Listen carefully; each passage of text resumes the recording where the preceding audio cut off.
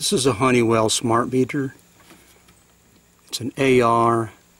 I think that's for residential. And this is the services on Entergy, which is out of Baton Rouge. This one's up in Madison County, Mississippi.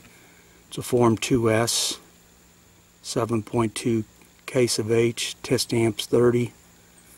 And this particular one's on 240 volts, 120 with 2 legs, standard American service.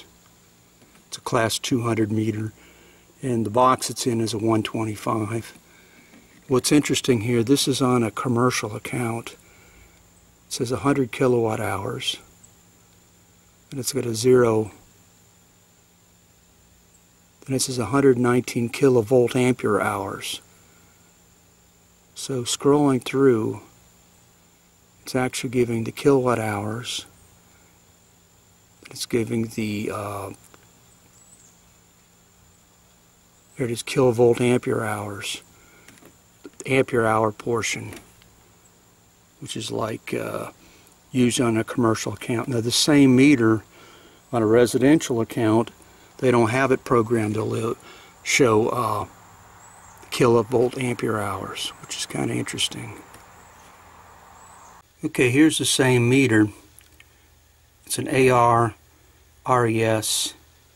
It's on a residential building, small cabin. It reads kilowatt hours.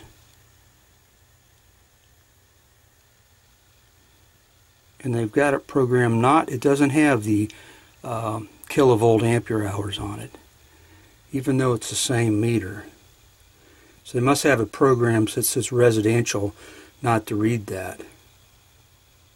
And this one's only about a couple hundred feet away from the one I just showed.